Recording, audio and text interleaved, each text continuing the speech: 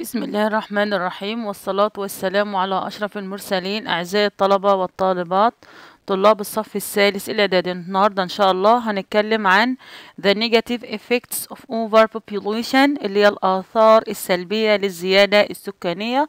طبعا ده اللي هو النموذج الثاني في المشاريع البحثية. قبل ما نبدأ بالحديث الشريف. سبحان الله والحمد لله ولا إله إلا الله والله أكبر ولله الحمد. قال رسول الله صلى الله عليه وسلم: إذا قرأ ابن آدم السجدة فسجد فاعتزل الشيطان يبكي يقول يا ويله، وفي رواية يا ويلي، أمر ابن آدم بالسجود فسجد فله الجنة، وأمرت بالسجود فأبيت فلي النار. اللهم صل وسلم وبارك على رسول الله.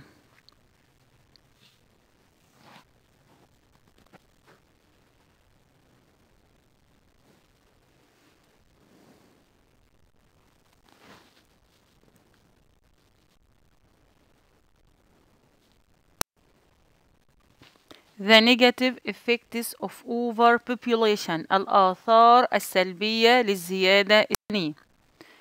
Overpopulation is a very serious problem. زيادة السكان مشكلة خطيرة. Egypt has been suffering from this problem for a long time now. تعاني مصر من هذه المشكلة منذ وقت طويل.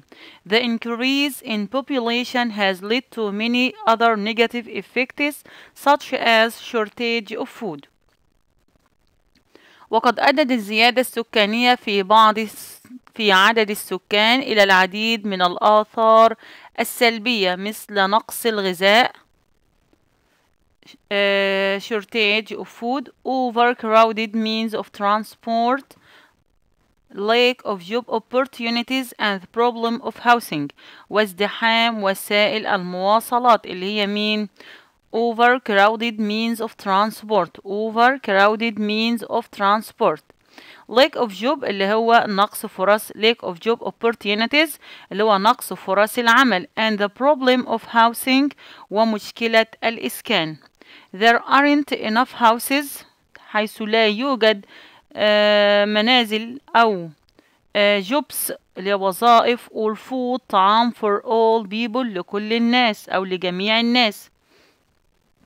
If we continue to increase in this way، وإذا واصلنا الزيادة بهذه الطريقة، we may face starvation فسوف نواجه جوعا أو الجوع أو الموت جوعا starvation. يبقى again overpopulation is a very serious problem. Egypt has been suffering from this problem for a long time now. The increase in population has led to many other negative effects such as shortage of food, overcrowded means of transport, lack of job opportunities. طبعا opportunities اللي هي فرص العمل. lack of job opportunities يعني نقص فرص العمل. and the problem of housing اللي هي مشكلة الإسكان. the problem of housing جاء من كلمة house اللي هي مشكلة الإسكان. there aren't enough houses حيث لا يوجد منازل كافية. jobs وظائف or food طعام for all people. يبقى there aren't enough houses, jobs or food for all people. If we continue to increase in this way, we may face starvation. طبعا starvation اللي هو الموت جوعا. طبعا دي تعتبر الآثار السلبية للزيادة السكانية اللي هي مين بقى؟ the increase in population has led to many other negative effects such as shortage of food اللي هو نقص الطعام، دي أول مشكلة. overcrowded means of transport يعني ازدحام وسائل المواصلات أو وسائل النقل. lack of job opportunities يعني نقص فرص العمل. and the problem of housing يعني مشكلة الإسكان. طبعا دي المشكلات اللي بتسببها زيادة السكان. ايه كمان؟ قالك there aren't enough houses there aren't enough houses يعني حيث لا يوجد الكثير من المنازل. jobs الوظائف. or food الطعام for all people. طبعا دي المشكلة اللي بعد كده. if we continue to increase in this way we may face starvation. Great efforts are made to solve this problem. Great efforts يعني جهود تبذل. طبعا دي نكتبها في النتائج. Great efforts are made to solve this problem. The government does its best to convince the people of the importance of birth control and family planning. طبعا دي المفروض النتائج اللي نتوصل عليها ان الحكومة بتبذل أقصى ما في وسعها لإقناع الناس. طبعا convince يعني يقنع. لإقناع الناس بأهمية the importance of birth control بأهمية تحديد النسل and family planning وتنظيم الأسرة. Vast areas of the desert land have been reclaimed. Vast areas تم استصلاح الكثير من الأراضي الصحراوية. New cities أو المساحات شاسعة من الأراضي الصحراوية اللي هي vast areas. طبعا vast areas مساحات شاسعة of the desert من الصحراء land من الأراضي الصحراوية have been reclaimed تم استصلاحها. New cities and communities have been built. وتم بناء مدن ومجتمعات جديدة. وتم بناء مدن ومجتمعات communities يعني مجتمعات جديدة. Mass media are doing their best to persuade people to participate effectively in solving this problem.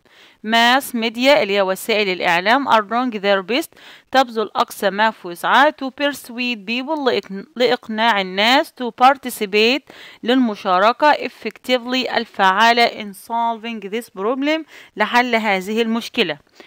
يبقى again great efforts are made to solve this problem. The government does its best to convince the people of the importance of birth control and family planning. Vast areas of the desert land have been reclaimed. New cities and communities have been built. Mass media are doing their best to persuade people to participate effectively in solving this problem. طبعا دي تعتبر النتائج اللي احنا توصلنا عليها في نهاية البحث ان هي تبذل جهود لحل هذه المشكلة حيث تبذل الحكومة قصارى جهودها لإقناع الناس بأهمية تحديد النسل وتنظيم الأسرة. تم استصلاح مساحات شاسعة من الأراضي الصحراوية وتم بناء مدن ومجتمعات جديدة. تبذل وسائل الإعلام قصارى جهدها لإقناع الناس بالمشاركة الفعالة في حل هذه المشكلة. طبعا الرابط هيبقى أسفل الفيديو، ممكن نضغط عليه وندخل على صفحة الوورد ونحمل منه لأجزاء البحث. في النهاية